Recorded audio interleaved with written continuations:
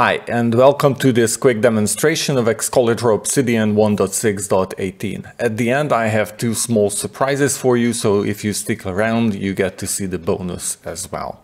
So what's new? The eraser is new. This was developed by the Excalidraw team, and this is great on an iPad. The way it works is you click the eraser, and then you can select elements to erase, and they are going to be removed from your drawing. Right now, it can only erase complete elements, not individual parts or not parts of elements, but this is a great start. Second, I've implemented a default for the transcluded text line wrap.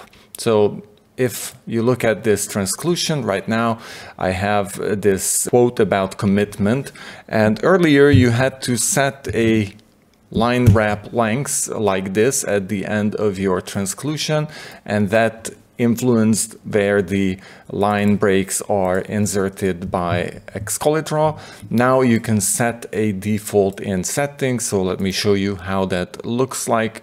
If I come to Excalidraw and I come down here to the links and transclusions, then under here I can set the transclusion word wrap default, and for me it's set to 40. Then I have a new command palette action for going to full screen mode. This is great when you want to use your keyboard to go to full screen mode. Otherwise, you can always use the tools panel here to go to full screen mode, or even up here you can click the full screen button. Then I've implemented left-handed mode, and this only works in tray mode. So you can see I am in tray mode. You can switch between tray mode and normal mode with the tools panel. And when you're in tray mode, then in Excalidraw settings under display, you can choose the left-handed mode, and you can see here in the background that in left-handed mode, the tray moves to the right-hand side, and normally it is on the left-hand side, so you can set where it is so it's less in your way. And finally, I implemented lots of new features around the file name setting.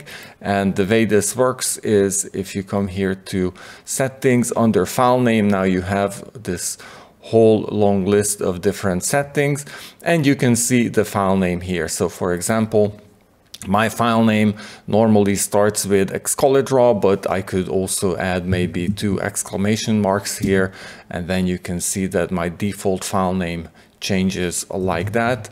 I can also delete this date and time from my file name if you don't like the date and time, and then Excalidraw will automatically add a sequence number.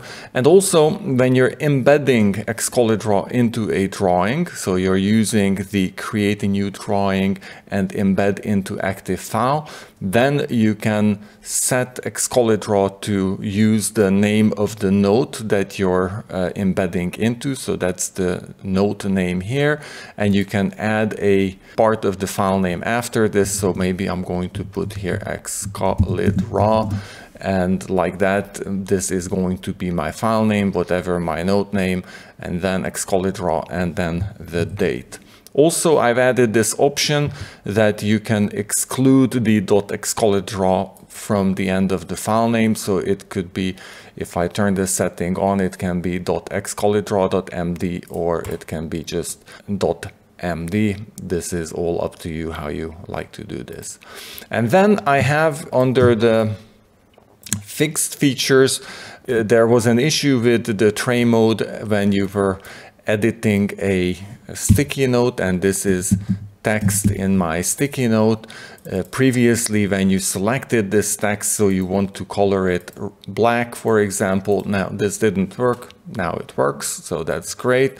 And I also fixed iframely, which you can enable in settings. What this does is when you drop a link into Excalidraw, it will retrieve some data about the page and will automatically provide an alias for the web page. So you can set this in settings under the transclusion settings. So you see links and transclusions, and here you can set to use iframely to resolve page titles. Now this works. Previously it didn't work so reliably. And now for the two bonuses. One is the way you can draw Bezier curves on an iPad is you take your two fingers and you select the line element, and then you first tap with your two fingers, and then one by one you can add points to your drawing. And at the end, you need to touch on the bottom left side. There's a tick mark to finalize your Bezier curve. And with that, you can create very quickly a nice Bezier curve on an iPad.